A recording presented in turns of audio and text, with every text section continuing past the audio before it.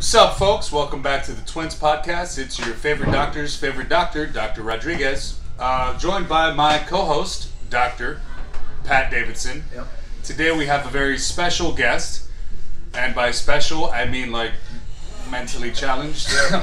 Padded walls, water wings, yes. short bus pickup. I like to say mentally advantaged.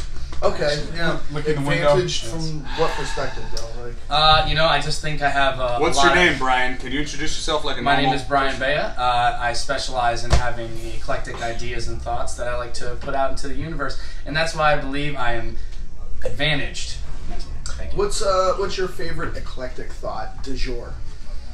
Eclectic thought of the day. Perfect. Good talk. All right. So, Thank you. tell us about yourself. How long have you been training? Where did you get started? How long have you been stalking me and want to be like me? So first I found Marcos on Facebook. It was in 2012, and I thought he had great pecs, so I wanted to be able to find him. I'm just going to stop you right there. Do you smoke cigarettes, or is that your normal voice? I don't smoke cigarettes, but I guess maybe I haven't had enough water in the past hour. You have any water for me? Or? No. Anyway. Spit in your mouth. Like, So, collectively. that would be- I'll go first. Marcos will go second. I like that stuff. So, to stay on character here, I have been a coach for, 7 years now, almost 7 years. I started up around Albany, New York at a place called Alpenhaus Fitness with my mentors, Rich and Mike Altieri. I learned a lot about strength training, strongman, a little bit of kettlebell work up there. I found my way down to New York City in 2015, and I started at Equinox and took my strengths to commercial fitness, where I learned a lot about New York and the facets of business, and learned a lot about a lot moving to New York. And it was a really great environment for me to kind of just really learn more about myself as well amongst this different group of people. And January of this year, in 2019, I took my business private, and now I'm here. Yeah. It's almost like it all circled around. You know, I started with the people that are really good in strength and the real shit when it comes to training, and then I worked in commercial, and I grew my business and a big network, and now I'm back to where, on even a larger level, people know their shit and know the real shit, and it's been great. Yeah, I've kind of come full circle too. Yeah. You know, going from competing in strength sports, sort of moving down to New York City and being in like a kind of a soft environment, really. You know, just like with the vibe was set up so that like it didn't encourage people to train hard. It didn't encourage the trainers to like actively be beasts. And then like I kind of bounced around after peak shut down, and finally made it here, and it's been like really just a revamp for me personally, training wise, the people I'm around. Like it's been really, like honestly, like my quality of life has improved. Interesting how you become a better version of yourself when you're surrounded by people and friends, I should say, who inspire you to be your most authentic self. We were talking about that yesterday. Yeah. You know, and I think like at least here, this is a fucking crazy place, quite honestly, hype. Like, but it allows you to be, like, we're all allowed to be ourselves. Right. You know, we really are. Hence why I'm a doctor of humans. And What are you a doctor of this week, by the way? Oh wait, back to Brian. So you competed in strongman. Yes. And what have you sort of taken from that experience to like lead to what you're currently doing now? Like pros and cons of strongman, or whatever it is that sort of has helped you become a better professional from that experience. Honestly, the first thing that comes to mind is just a lot of effort, and I guess again the biggest thing, especially in this environment of New York City, is that people look at you and they very quickly think, or you see it especially at social media, I just want to train with this guy because he's a savage, or whatever people say. So if people see that I can do these crazy things that are superhuman like to them, then that is like the first benefit. Mm-hmm. That is the first benefit, because they don't even know what it is, but they're like, that's insane, so I just trust this guy with teaching me how to like put in more effort. So I guess in terms of like being able to get in the door to teach people like how to actually train and have like the I don't know, just have the lifestyle to actually get on a certain level of health and wellness or fitness. It's honestly just been a good thing to like open that door. Simply. But for me, it's like, again, it's just taught me a lot about training and like honestly training like shit, and then learning to train really well, getting injured, coming back from injuries, and learning more about my body. So learning all those faults of my body have gotten me so much better at being able to just teach people how to move. Yeah, I couldn't agree more with that. And like just learning how to overcome adversity and like give people that concept mentally. Yeah. And also like even like, I work with a lot of clients, and like they'll do something mid-set. Let's say they're bench pressing and they hit the J hooks on a rep, like 3/4 of the way up. And you can see they almost mentally give up. Yeah. And I know, like, from my experience with competing in strongman, you're going to screw up on almost every single event at some point during the event. And everyone is going to do the same thing. There's very few clean events that you'll have during a show. And you have to push past that. You cannot let that one little glitch be the thing that breaks you, because one rep in a show can be the difference between winning and coming in middle of the pack sometimes. So, I'm always trying to get on people with like, in the middle of that set, like, do not let that thing be the difference maker for you. You got to refocus, you got to get past that real quick, and you have to learn how to overcome that, or, and that's something that really does transfer above and beyond just the gym experience. Yeah. But you brought up social media, and that's always kind of a hot topic item. And I see you shaking your head. Like, what is that term in the fitness industry sort of trigger, Marcos? Like, for you? I'm a doctor of triggering today. Oh. Getting triggered. Trigger points. Trigger points. Triggering. Hypervolting and hyperventilating. I was hoping you could trigger me later. I will. Okay. I was working out yesterday. Yeah. And at a gym I don't often go to, and this kid interrupts me mid-set with my fucking headphones on. I'm like, oh boy, here we go. 20 years old. He starts asking me a shit ton of questions. About the podcast? No, I didn't even tell him about the podcast. That being said, nice kid. He was just very honest and just asking for help. So I'm talking to him, and I'm like, hey, what got you into lifting? And he mentions Simeon Panda. Oh, Who's yeah. a guy on Instagram who's on more trenbolone than people that I don't fucking know. I don't care. I don't fucking know. And I laughed. I was like, wow, that's interesting. When I first got into training, one, it was like fucking almost before the internet. But I was like, so you want to look like that? And he was like, yeah. And I was like, you don't want to look like a better version of yourself? And he was just stumped. And I was like, yeah. Social media just gives, especially millennials, such a skewed perspective on reality. It's demoralizing to me. Yeah. For me, like, I sort of use it for the perspective of like business. It is a big chunk of my business. That is the reality of it. And I use it very strategically. And I'm not really on there that much to like see, honestly, like, that's not my social life. It's an avenue for me to take advantage of in a lot of ways. If I'm being like completely honest. Like, I remember having a guy send me a message, a guy I didn't know in real life too.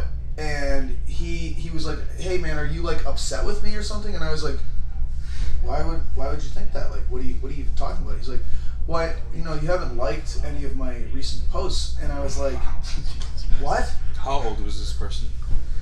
Old enough, but like, I didn't even really know what to say. And I don't even, at first I was like, what's wrong with this guy? And then it's a good question how old he is, but I realized that this is a legitimately social experience for a lot of people.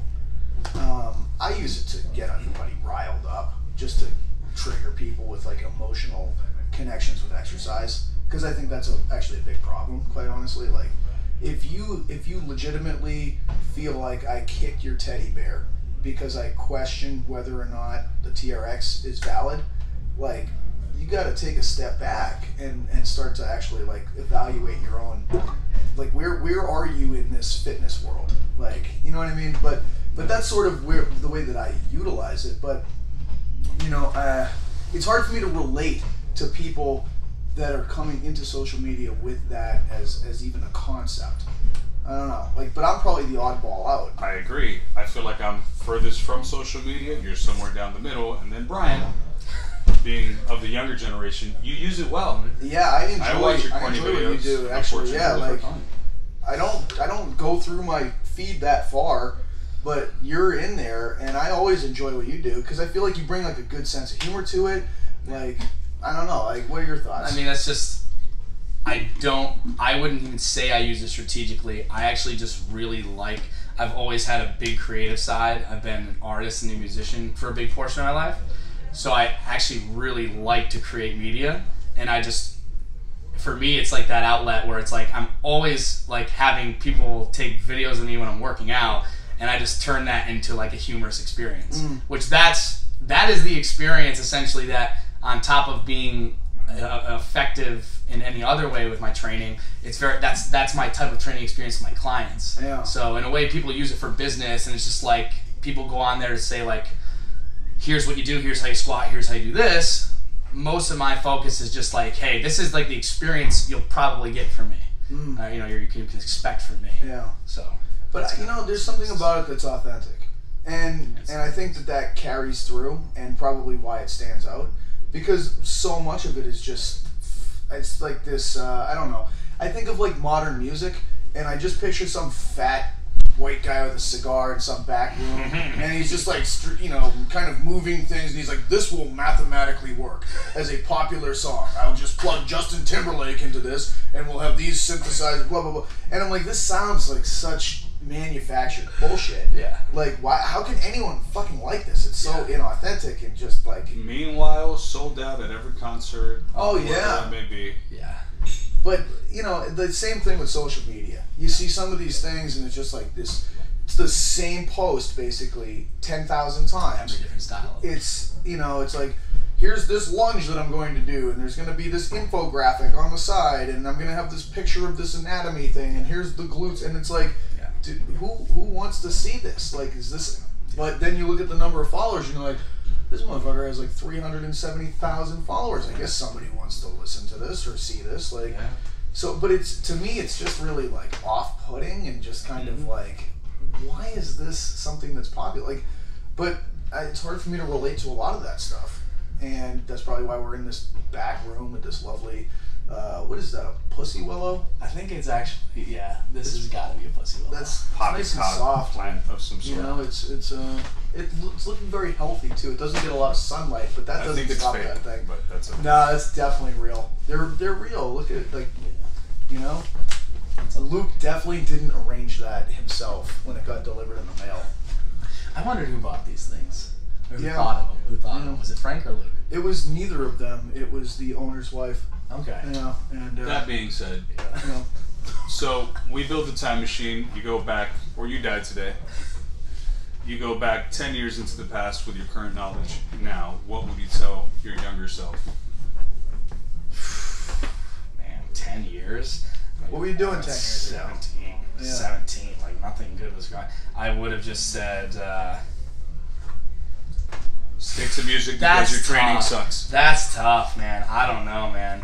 I can't. It's one of those things where I wouldn't do it because I did so much dumb shit. I did like, so it's where like I've gotten to the point where I'm at a really good point where I really believe that everything happens for a reason. As corny as that sounds, I just try to put myself in a state where I always put myself believing that, like, all right, this can lead to that puzzle. It's fine. What the fuck would I say to myself? I was 17. Yeah, like, you wouldn't have listened. Like, Right?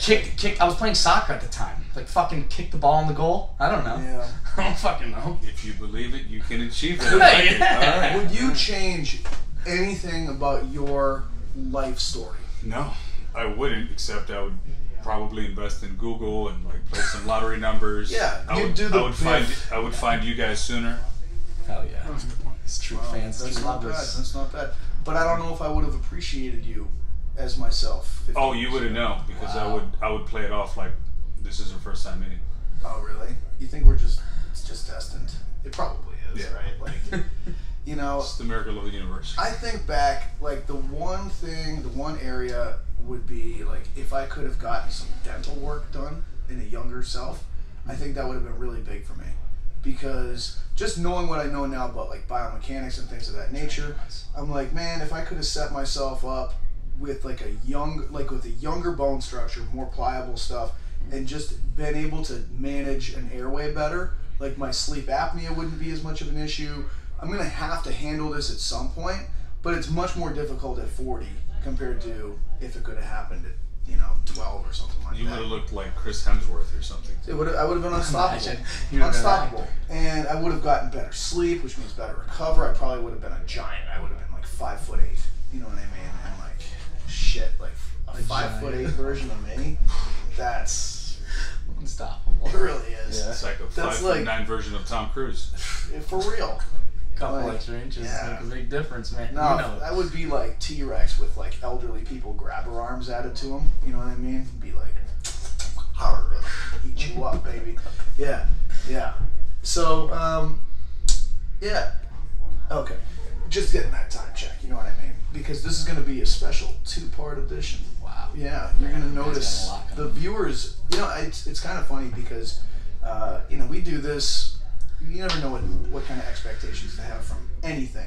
Yeah. But over the weekend, I was teaching a seminar in New Jersey at Mike Baker's place, and I had a number of people come up to me and be like, I'm really enjoying the podcast. Like, it's funny the kind of unbelievable crew that we have at our disposal with the kind of technical proficiency Yes. that we're seeing here. Somehow, some way, this seems to be working. And you guys really do seem to love us, all 12 of you, which is a huge increase from the previous group You of need 7. new hobbies, you need new friends, you probably need to start dating, move out of your grandmother's basement. Stop watching this, it's not productive. Really. Was there only 7 viewers last time? Actually, I don't know. Like, We broke 60 or 70. Did at we one point. really? Yeah. Dude, chipping away. we're causing change. Chipping Be away. the change you're trying to see. Or Luke usually brings the solid So quotes. excited. You know what I mean? Like, He's got great analogies, great quotes. He really does. Like we were talking about the importance of grammar and punctuation the other day, and I was pointing out the difference between helping your Uncle Jack off a horse versus helping your Uncle Jack off a horse, and just a couple of commas, they go a long way in terms of what that sentence means, and we got into the Where the finer- fuck would you get a horse? in the old country. Yeah. Yeah, I mean, The Amish country. yeah. I don't think his name would be Jack. It'd be like No, Yusuf your for the uncle's fucking... name. Your uncle is Jack. Yeah, I'm aware. Yeah, so if he's in the old country, he's the not horse used to would be being on fucking horse. Jack. It'd be People like have Yusuf. People have horses in the United States. There, like only the police had horses where you were familiar. Yeah. Okay, but That's right. in other places, other parts of the country, the red states, for instance, they're going to have humans. How many riding of your on uncles have unicorns. horses? I have one uncle, and he's a psychiatrist near Boston. Cool. So- Brian, how many of your uncles have a horse? No uncles. 0 uncles. I have friends that have horses, no uncles. I guess I'm your uncle now. Anyways, where I was going with all Me of too, this was that it's really important to acknowledge the power of family bonds and the degree to which you're willing to give yourself to others. And that's where Luke really stepped up here, because we were talking about, like, if you actually had to help your Uncle Jack off a horse, would you? And what did you say, Luke? I said, y'all family, no. Family's family, blood or bond. You point to the horse, I got you. Yeah, that's commitment. Yeah. This young man is ready to tackle this horse immediately and do what needs to be done. So I ask the two of you, Yes. are you going to help your Uncle Jack off a horse? I wouldn't think twice about it. I would get right to it. Yeah, the business needs to be taken care of. Marcos, you? Go fuck yourself, man.